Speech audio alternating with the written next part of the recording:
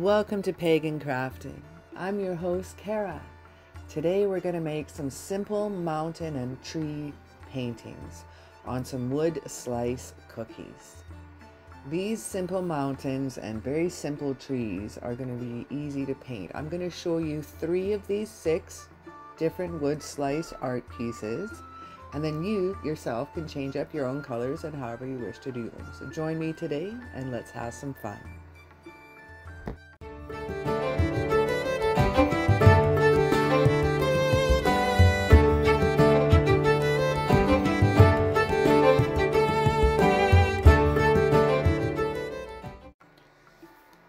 Starting off with 2 wood cookies. They're about 3.5–4 inches. I've already sketched on some loose drawn mountains. Using pencil is cool. If you use a liner, you may bleed in once you use the acrylic colors coming in. Starting off with this gorgeous royal purple.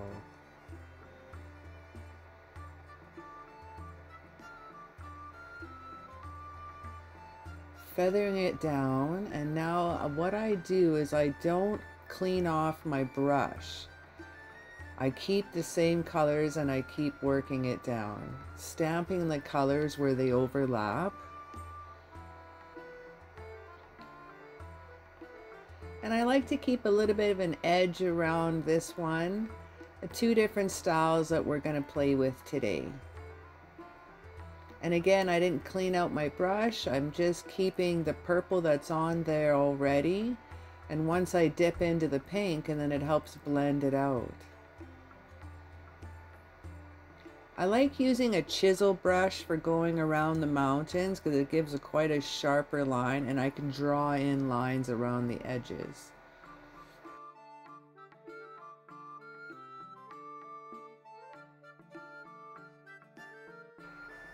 Again, starting off with some beautiful royal purple. And I'm keeping the purple on the brush as I'm mixing in with now the cobalt blue. And this gives a beautiful effect.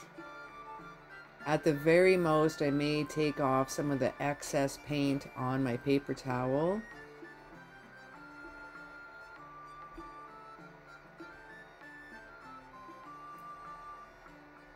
But I still haven't rinsed it out with any water yet.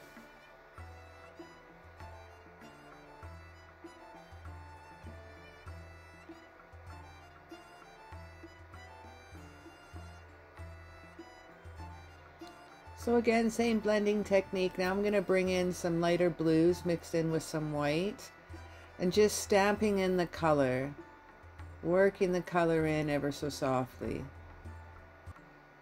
Now with this one, I'm going to paint right to the edge, just make it go by faster. And because I'm doing a different look, so I'm going to go right to the edges because I'm going to bring in some trees on this one, like you're looking up into the trees. I got some beautiful magenta that I faded into this orange into kind of a golden yellow, but then I dipped in some white and over top of the yellow, and I found it too much, so I went back to the gold.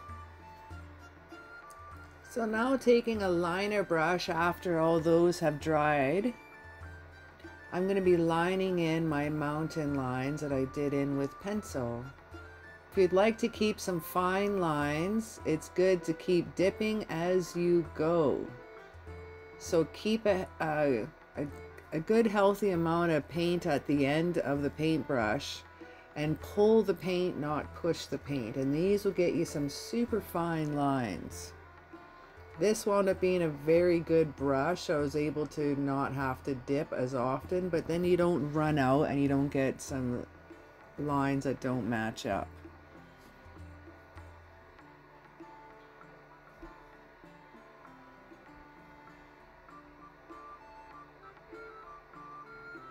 I'm trying a different paintbrush here, a bit of a longer taper to it, and I think I wound up switching back. Yeah, it wound up blobbing out. I want to be in not the brush I needed for this. I went back to that nice little blue little taper number that I had.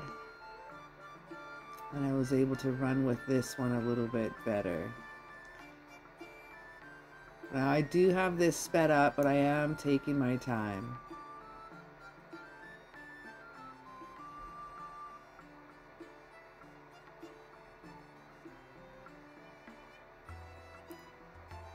And these little trees don't need to be perfect. Either these 4 long ones. Just draw 4 lines and just bring it on down.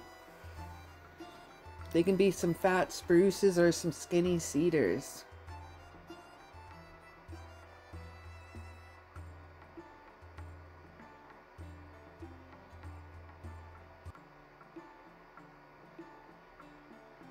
See, they can just flick of the wrist.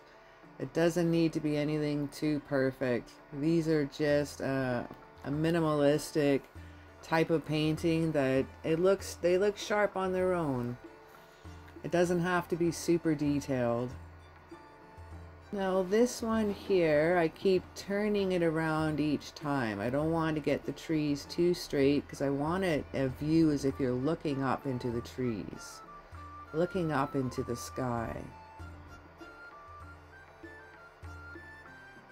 And I'm trying to do some trees at different lengths here, but I wound up getting, at this point I realized they were too much the same size. After I forgot to tape it, record it, tape it, how old am I? Record it, I wound up thickening up some trees, doubling up some trees, and then I added some stars and some shooting stars, which I will show you at the end of this here in just a moment. So I wound up thickening up the trees and adding some goodies to it.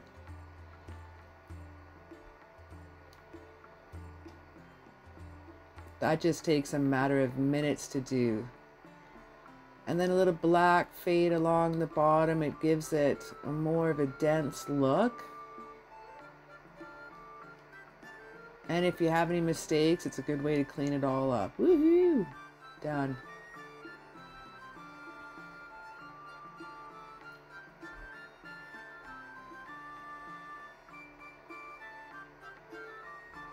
Now you can color these in white or black, or you can draw lines, or you can leave them as is.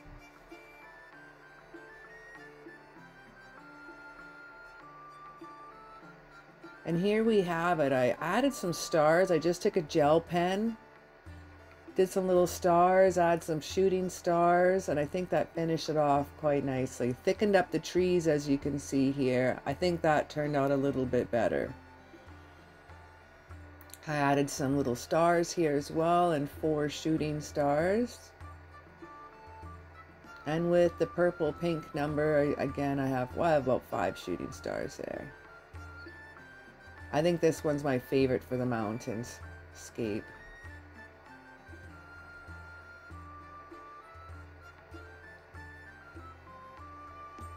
Well, thank you so very much for chilling out with me today. I've just been painting up a storm, and I just thought I'd just throw these out there, give you some ideas. You can drill some holes in the top and make them into ornaments, or give them as is.